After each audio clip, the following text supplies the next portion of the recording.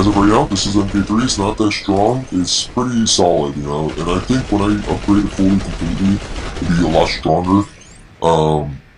Yeah, so that's one thing. Armor penetration is not that strong in this gun. It's pretty solid. Like 6 or 7 bullets, it will get there. But the thing with this weapon is the fire rate. The fire rate just extremely fast. It's on point. You know, it's straight on point. The damage as well, like since it has a lot of fire rate, it just has a lot of damage. But it's not as powerful, you know, the damage isn't that high. It's just normal. You know, if you get a headshot, you get a headshot, like right there. It's just a normal, you know, feeling to it. It reminds me a lot of COD. And I just picked that up, and I just thought about, like, playing it as, with, like, a COD weapon. And it's just straight off looks like that.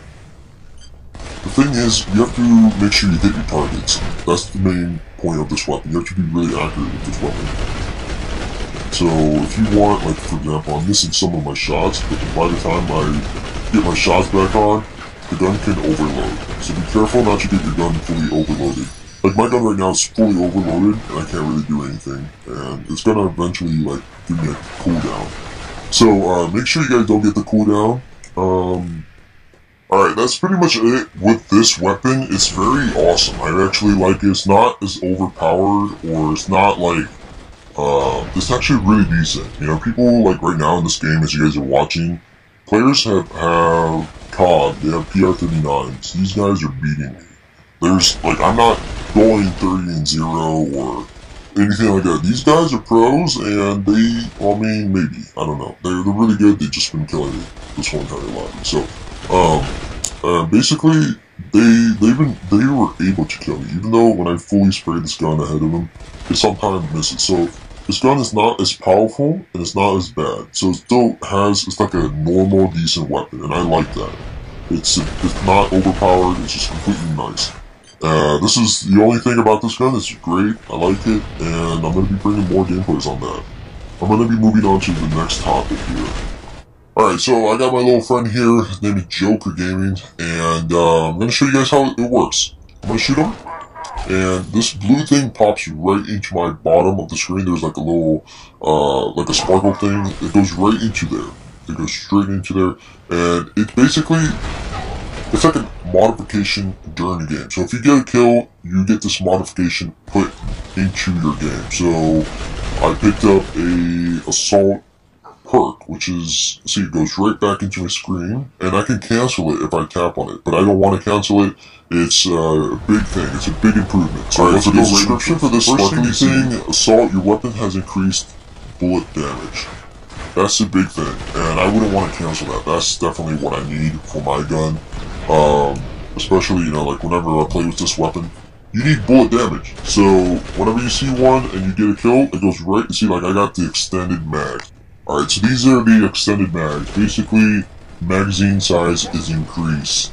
So, we can't really tell how many bullets we have in each of our weapons, but the magazines have been increased. That's a big thumbs up. I would definitely probably take this one on. I wouldn't want to cancel it out anytime soon. So, yeah. Alright, we're moving on to the shotgun one. So whenever you see like a throw down arrow, it's basically enhanced close range bullet damage. That's very important. But, again, I probably wouldn't want to cancel it. Every single one of them is actually really good, but I'm going to have to cancel out shotgun. Alright, moving on to the next one. The next one we have is the bullet icon. Whenever you see the bullet icon, it's SBR, basically upgrades weapon rate of fire. That's also very important, and I would probably take that as well. So if you have that on, and the extended mags, voila, you're OP, man. Moving on to the next one. Next one we have is like a shield icon. Basically, it's rocket, provides additional damage resistance.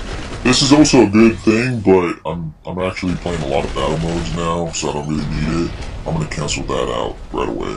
So we're moving on to the next one. Now, this one's a big one. I definitely recommend this one. It's the SMG weapon accuracy is improved. Honestly, it kind of explains everything right there. You need this. It improves your accuracy so much. So definitely pick this up, and yeah, I would definitely pick it up. So, never cancel that one off. That's one of the best. Next up, we have the sniper. Basically, improved bullet damage at long range. This is definitely another thing I would add. There's so many good things you can add, but it's just you gotta figure out which one you like the most. And it just all depends on what game you're playing, what mode you're in.